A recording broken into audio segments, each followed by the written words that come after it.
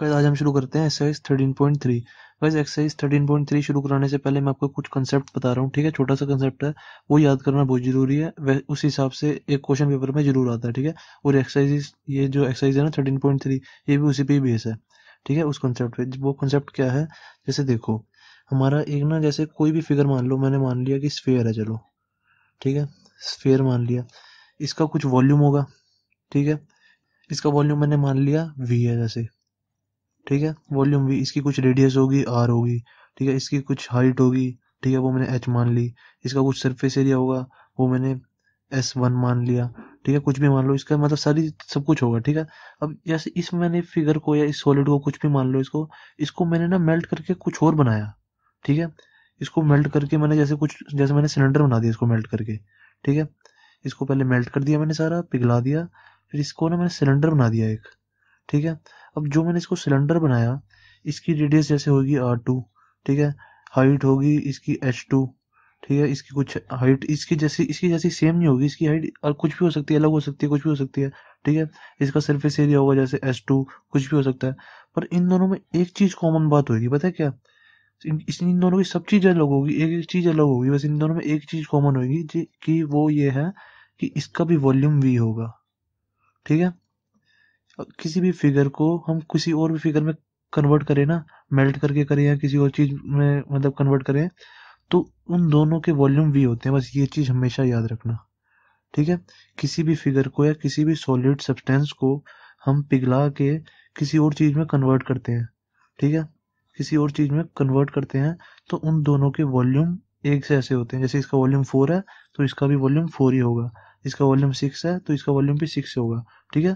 तो दोनों के वॉल्यूम हमेशा सेम रहते हैं, बाकी सब चीज अलग हो जाती है। रेडियस अलग होती है, हाइट अलग होती है, सरफेस एरिया अलग होता है, कर्व्ड सरफेस एरिया अलग होता है, सब कुछ अलग होता है। सिर्फ और सिर्फ वॉल्यूम सेम होता है, ठीक है। इसका वॉल्यूम 6 है, तो इसका भी 6 है, हमेशा उन दोनों का वॉल्यूम सेम होगा, ठीक है। ये चीज याद रखना, इस पूरी एक्सरसाइज में ये बहुत बार यूज होगा और इसका एक क्वेश्चन पक्का आता है, ठीक है। अब देखो, जैसे हम देखते हैं क्वेश्चन फर्स्ट। क्वेश्चन फर्स्ट क्या कह रहा है? कह रहा है a metallic sphere of radius 4.2 centimetre is melted. जैसे कोई पहले कह रहा है मेटेलिक स्फीयर है, कोई एक मेटेलिक स्फीयर है, कह रहा है उसकी रेडियस 4.2 सेंटीमीटर है, उसकी रेडियस मैंने ले ली 4.2 सेंटीमीटर। कह रहा है इसको हमने मेल्ट किया and recast into the shape of cylinder. इसको हमने ना सिलेंडर में कन्वर्ट किया। कन्वर्ट किस में किया? सिलेंडर में, ठीक है। किसी भी चीज में कन्वर्ट कर सकते हैं, जरूरी नहीं है। मैंने जैसे ऊपर एग्जांपल दिया है ना सिलेंडर में, जैसे मैंने कहा स्फीयर से सिलेंडर का एग्जांपल दिया है, इधर कुछ भी हो सकता है। 5 स्फीयर हो सकती हैं या एक सिलेंडर हो सकता है, कुछ भी हो सकता है। किसी भी फिगर को किसी भी और फिगर में हम जब भी कन्वर्ट करते हैं, उनके वॉल्यूम सेम होते हैं हमेशा, ठीक है। यहाँ पे कुछ भी फिगर्स हो सकती हैं, ठीक है। तो इन्होंने पहले क्वेश्चन में स्फीयर से ना सिलेंडर में कन्वर्ट किया, ठीक है। कह रहा है कि स्फीयर की रेडियस 4.2 सेंटीमीटर है, और जो सिलेंडर में हमने कन्वर्ट किया है उसकी रेडियस है 6 सेंटीमीटर, ठीक है। इसकी रेडियस है 6 सेंटीमीटर। इसको R2 कह लो, इसको R1 कह लो, ठीक है। इसमें कन्वर्ट किया, तो कह रहा है find the height of cylinder, ठीक है। हमें कह रहा है कि हाइट निकालो सिलेंडर की, हाइट ऑफ सिलेंडर निकालो, कह रहा है बताओ क्या होगी। अब मैंने कहा कि मुझे इन दोनों में क्या रिलेशन पता है। जब भी क्वेश्चन है ना कि इसको इससे मेल्ट कर दिया या इसको इससे कन्वर्ट करके कुछ और बना दिया, ठीक है, जब भी ऐसा क्वेश्चन है, तो सबसे पहले हमें क्या पता है, ऐसे क्वेश्चन में हमें ये पता है कि इन दोनों के वॉल्यूम सेम होंगे। तो सबसे पहले शुरुआत करो क्वेश्चन की, ठीक है, कि वॉल्यूम दोनों के सेम होंगे। Volume of sphere is equals to volume of cylinder, ये हमें पता है। चाहे आप रीजन लिख दो, यहाँ पे रीजन लिखने की भी कोई जरूरत नहीं है, ठीक है, ये हमें पता है। हम ये सीधा यहाँ पे लिख सकते हैं, hair volume of sphere is equals to volume of cylinder. Reason लिखना चाहो लिख दो कि हमने जब एक फिगर को दूसरी फिगर में मेल्ट किया तो दोनों के वॉल्यूम सेम होते हैं, ठीक है। यहाँ पे रीजन आप लिख सकते हो, वैसे नहीं लिखोगे तो भी कोई दिक्कत नहीं है, ठीक है। यहाँ पे रीजन लिखने की कोई जरूरत नहीं होती, ये हमें पता होता है। जब भी कोई भी फिगर किसी और में, उसको जब मेल्ट करके किसी और फिगर में बनाते हैं, उन दोनों के वॉल्यूम सेम होते हैं, ठीक है। तो volume of sphere is equal to volume of cylinder hair, ठीक है। तो अब वॉल्यूम ऑफ स्फीयर क्या होता है? 4/3 पाई आर क्यूब, R1 क्यूब, क्योंकि इसको हमने R1 लिया, is equal to volume of cylinder क्या होता है? पाई R2 स्क्वायर H, क्योंकि इसमें हमने रेडियस R2 लिया तो R2 लिखेंगे यहाँ पे, ठीक है ना। नोटेशन का याद रख, नोटेशन हमेशा ध्यान रखनी है। तो अब देखो, अब जो जो कटेगा उसको काट देंगे पाई से, देखो पाई कट रहा है, ठीक है, और कुछ तो नहीं कट रहा ना, और कुछ नहीं कट रहा। अब सॉल्व करते हैं क्वेश्चन। 4/3 इंटू में R1 क्या है 4.2, 4.2 का होल क्यूब मतलब 3 बार लिख देता हूँ मैं इसको, 4.2 इंटू 4.2 इंटू 4.2, 3 बार लिख दिया। ठीक है, R क्यूब हो गया है, इज इक्वल्स टू R2 का स्क्वायर, R2 कितना है 6 का स्क्वायर मतलब 6 इंटू में 6 इंटू में H। अब ये वाला H हमें निकालना है, देखो हाइट ऑफ सिलेंडर में निकालने के लिए कह रहे हैं। ठीक है, अब ये H तो हमें दिया नहीं है, तो ये H हमने निकालने के लिए कह रहा है, तो ये हम निकाल लेंगे सब कुछ काट के। ठीक है ना, अब देखो इसके नीचे यहाँ पे 10 लिख दिया, डेसिमल हटा दिया। हमेशा सबसे पहले मैं डेसिमल हटा देता हूँ। ठीक है, उससे क्वेश्चन इजी हो जाता है करना। अब इसको काट दो, देखो सामने कट जाते हैं, 6 7 सा 42, 6 7 सा 42। ठीक है, और कुछ नहीं बचा यहाँ पे, तो H की वैल्यू आ जाएगी। अब यहाँ पे कितना आ जाएगा H, अब जो जो कट रहा है उसको काट दो, 3 1 सा 3 3 4 सा 12। ठीक है, और कुछ तो नहीं कट रहा, तो अब इनको बस मल्टीप्लाई कर दो और आंसर लिख दो। ठीक है, 4 इंटू 7 इंटू 7 इंटू 14, ये कितना होता है हमारा 2744। 10 इंटू 10 कितना होता है हमारा 1000। ठीक है, तो आंसर कितना आ जाएगा, ये इज इक्वल टू H आया हमारा। ठीक है ना, इसको चाहे हटा दो यहाँ से, फिर इसको अब नीचे से डेसिमल हटा देंगे। ठीक है, तो ये कितना आ जाएगा 2 1 2 3 3 के बाद यहाँ पे डेसिमल 2.744 सेंटीमीटर आंसर। ठीक है, ये हमारी हाइट आ गई, दैट्स इट। ठीक है, बस यही हमें करना था, हाइट निकालनी थी, हमने हाइट निकाल दी। अब गाइस देखते हैं क्वेश्चन सेकंड। क्वेश्चन सेकंड क्या कह रहा है, ये वो भी बहुत ईजी क्वेश्चन है। ठीक है, क्वेश्चन सेकंड क्या कह रहा है metallic spheres of radii 6 8 and 10 centimetre. कह रहा है 3 स्फीयर्स हैं, छोटी छोटी ना 3 स्फीयर हैं, 1 स्फीयर 2 स्फीयर और ये 3 स्फीयर, ये 3 स्फीयर हैं कोई छोटी छोटी। कह रहा है एक की रेडियस 6 सेंटीमीटर है, इसकी रेडियस है 6 सेंटीमीटर, इसकी रेडियस है 8 सेंटीमीटर और इसकी रेडियस है 10 सेंटीमीटर। कह रहा है इन तीनों को हमने ना मेल्ट किया और melted to form a single solid sphere. कह रहा है इन तीनों को हमने मेल्ट किया और इससे क्या कन्वर्ट किया, एक बड़ी स्फीयर। ठीक है, कोई एक बड़ी स्फीयर होगी, हमने वो बना दी। ठीक है, तो कह रहा है इस स्फीयर की रेडियस बताओ क्या होगी। अब मैंने आपको क्या बताया था, जब भी ऐसा क्वेश्चन आया कि जब भी किसी भी चीज को मेल्ट करके कोई दूसरी चीज बना रहे हैं, तो इनका सबका वॉल्यूम इज इक्वल टू इसका वॉल्यूम। ठीक है, इन सबका वॉल्यूम इज इक्वल टू ये वाला वॉल्यूम, जो फिगर बनती है उसका वॉल्यूम इज इक्वल टू जिनको सबको मेल्ट किया उसका वॉल्यूम। तो इससे हमें क्या पता लगा, volume of 3 spheres is equal to volume of resulted sphere. ठीक है, जो रिजल्ट में आया स्फीयर उसका volume is equal to volume of 3 sphere. तो वॉल्यूम ऑफ 3 स्फीयर्स है क्या, उनको लिखो। एक स्फीयर का वॉल्यूम होता है 4, इसकी रेडियस को R1 मान लो, इसको R2 मान लो, इसको R3 मान लो, इसको R4 मान लो। ठीक है, क्योंकि सबकी रेडियस अलग अलग है तो सबको R थोड़ा ले सकते हैं। तो पहले वाले की क्या हुआ, इसका वॉल्यूम 4/3 पाई R1 क्यूब प्लस 4/3, सेकेंड वाला का क्या हुआ, पाई R2 का क्यूब प्लस थर्ड वाले का क्या हुआ, 4/3 पाई R3 का क्यूब। ठीक है, इतना आ गया। तो इज इक्वल्स टू में क्या आएगा, यहाँ इज इक्वल्स टू यहाँ लिख देता हूँ, is equals to 4/3 pi R4 का क्यूब। ठीक है, तो अब क्या करेंगे, अब देखो मेरे को इस वाली लाइन में देखो सिर्फ। ठीक है, LHS वाली साइड इज इक्वल्स टू के इस साइड वाली साइड देखो, हमें क्या क्या कॉमन मिल रहा है। 4/3 पाई इसमें भी है, 4/3 पाई इसमें भी है, 4/3 पाई इसमें भी है। ठीक है, तो 4/3 पाई कॉमन ले लेता हूँ मैं LHS में, 4/3 पाई कॉमन ले लिया।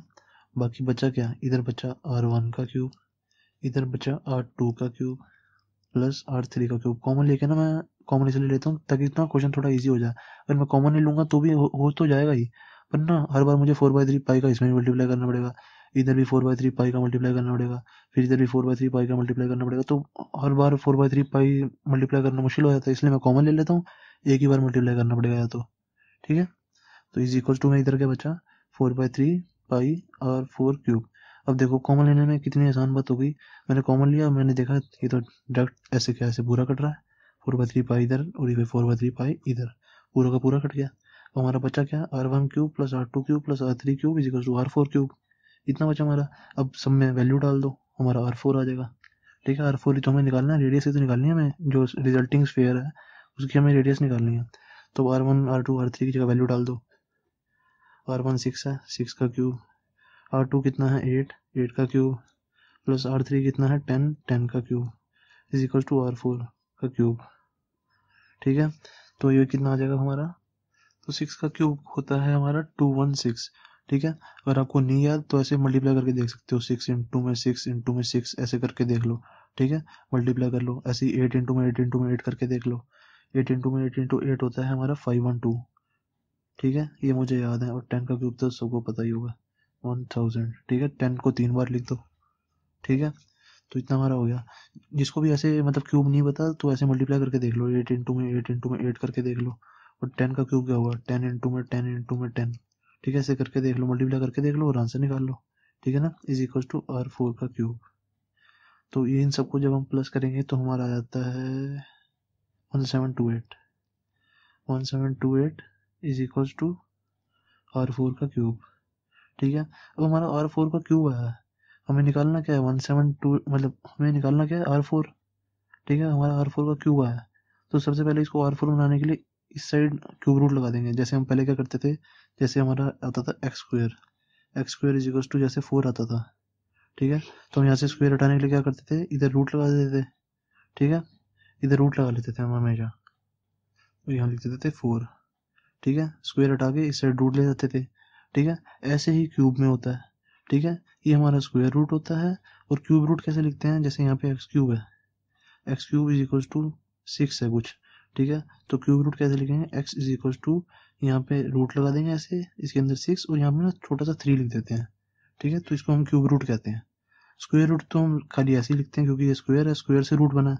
ऐसे ही क्यूब रूट होता है, क्यूब होता है, जब हमने क्यूब उठाया तो इस साइड रूट आया तो यहाँ पे 3 लग जाता है, बस ये क्यूब रूट, इसको क्यूब रूट कहते हैं। ठीक है, और अब असली बात यह है, इसको निकालेंगे कैसे, देखो। अब जैसे ये आ गया हमारा R4 is equal to, cube हटाया तो दूसरी साइड क्या आ जाएगा, रूट आ जाएगा 1728। और यहाँ पे क्यूब रूट पर हल्का सा छोटा सा 3 लिख जाता है, इसे छोटे से 3 का मतलब होता है क्यूब रूट है ये। ठीक है, छोटा सा 3 है, बिल्कुल छोटा सा, यहाँ पे 3 लिख देते हैं, क्यूब रूट होता है।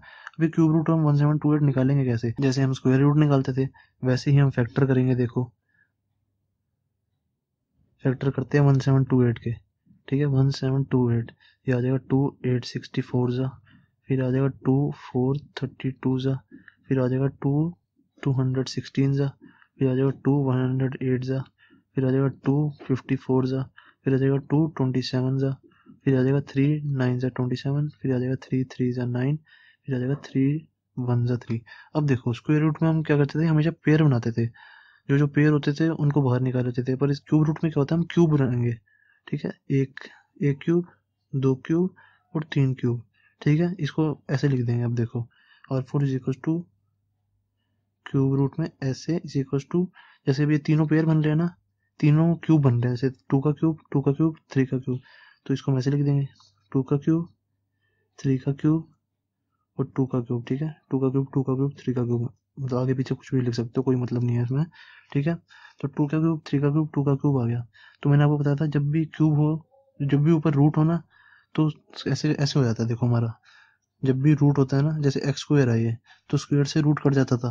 अब ऐसे ही क्यूब से भी रूट कट जाएगा। ठीक है, क्यूब से भी रूट कट जाएगा क्योंकि यहाँ पे क्यूब रूट है। ये स्क्वायर रूट था तो स्क्वायर से स्क्वायर कट जाता था। अब यहाँ पे क्यूब रूट है तो क्यूब रूट से क्यूब रूट कट जाएगा। कैसे, देखो ऐसे, इसको हम क्यूब रूट को ना सबके तीनों के नीचे लिख देंगे, 2 का क्यूब 2 का क्यूब, यहाँ पे क्यूब, इनटू में 3 का क्यूब, यहाँ पे रूट, यहाँ पे भी 3, फिर यहाँ पे 2 का क्यूब, फिर यहाँ पे फिर रूट। अब सब सारे के सारे रूट कट जाएंगे, 3 से ये रूट खत्म, 3 से ये रूट खत्म, 3 से ये रूट खत्म, सारे रूट खत्म हो गए। तो अंदर बस बचा क्या, ठीक है, अंदर हमारा बचा 2 इंटू 3 इंटू 2, बस यही बचा हमारा। तो ये कितना होता है 12, तो हैंस आंसर आ गया हमारा 12। ठीक है, अब आप सब बोलोगे कि ये जो 3 है, छोटे छोटे जो 3 हैं, ये कहाँ गए, ये तो आपने कहीं लिखे नहीं। ये जो छोटे छोटे जो 3 है ना, वैसे क्यूब की नोटेशन है, क्यूब रूट की। ठीक है, इसका कुछ मकसद या कुछ मतलब होता नहीं है इसका। ठीक है, जो 3 होते हैं ना, ये बस बस हमने सिर्फ और सिर्फ नोटेशन के लिए यूज़ किया है, इनका कोई काम नहीं होता। ठीक है, तो हमने ये क्यूब से रूट कर दिया। एक चीज़ हमेशा ध्यान रखना, जैसे अगर ये है ना रूट, और यहाँ पे जैसे मैंने एक्स क्यूब लिखा है, तो ये क्यूब से रूट कभी नहीं कटेगा। क्यों नहीं कटेगा, जब तक यहाँ पे क्यूब नहीं है ना, तब तक ये रूट नहीं कटेगा। अगर ये यहाँ पे क्यूब है तब रूट कट जाएगा। ठीक है। 3 से ये बार क्यूब रूट कट जाता है, क्यूब से क्यूब रूट हमेशा कट जाता है। जैसे हम स्क्वायर से रूट कट देते थे ना, जब एक्स स्क्वायर होता है तो स्क्वायर से हम रूट कट देते हैं, ये ऐसे कट सकता है। पर जब भी रूट हो और एक्स क्यूब हो, ठीक है, तो ये क्यूब से ऐसे रूट नहीं कट सकता, ठीक है, जब तक यहाँ पे क्यूब नहीं लगा हुआ। ठीक है, क्यूब रूट होगा तभी कटेगा ये, और स्क्वायर से रूट ऐसे कट जाता है। ये मैंने आपको पहले वाली क्लासेस में बताया हुआ, ठीक है, स्क्वायर से रूट काटना। आज मैंने आपको क्यूब से रूट काटना भी सिखा दिया, जब यहाँ पे क्यूब रूट होगा ना तब कट जाएगा। ठीक है, अगर आपको गाइस ये क्यूब रूट निकालना नहीं आया, ठीक है, या आपको स्क्वायर रूट निकालना नहीं आता, ठीक है, ऐसे फैक्टराइजेशन मेथड है, तो मैं अगली इसकी नेक्स्ट वाली वीडियो में डाल देता हूँ, ठीक है, वो देख लेना। Thank you.